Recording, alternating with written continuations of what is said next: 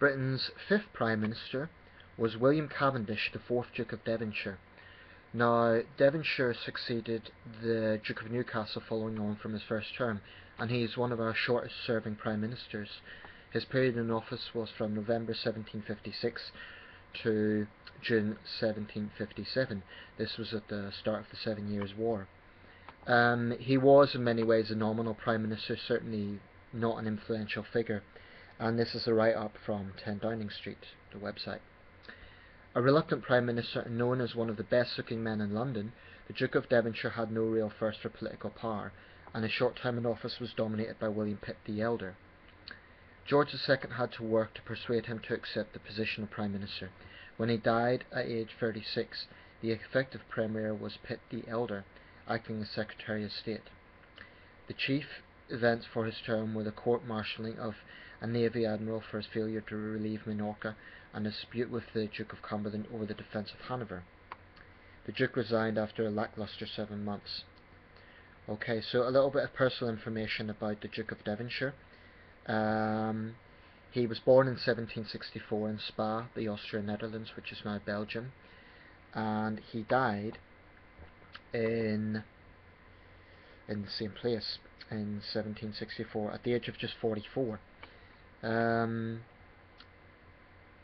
Apologies, my mistake. He was born in 1720 in London by the sounds of it, and he died in 1764 in Spa in the Austrian Netherlands, now Belgium. One notable thing about the Duke of Devonshire, he was our shortest lived Prime Minister. He was only 44 when he died.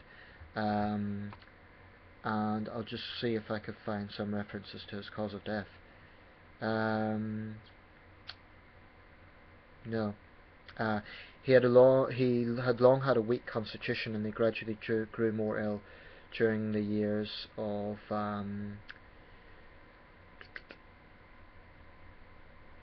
whilst he was Lord Lieutenant of Derbyshire.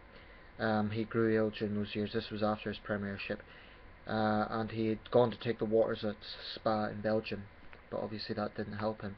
There's really not a great deal to say about Devonshire's premiership. Like I say, the nominal head really was Pitt the Elder. However, there were some important legislations passed. The Militia Act of 1757 established militia regiments in all counties in England and Wales, reviving a system of home defence that had been in absence since the Civil War. He was a Whig, as were most of our early Prime Ministers, and that's really all there is to say. If you've seen the film The Duchess, the Duke of Devonshire featured in that film, I believe, is this man's son, just to give you some reference to that. So that is our fifth Prime Minister, William Cavendish, the 4th Duke of Devonshire, who was also known as the Marquis of Huntingdon before 1755. He was the son of William Cavendish, the 3rd Duke of Devonshire. The Devonshires are one of Britain's most prominent peerages, and that is some information on the Duke of Devonshire.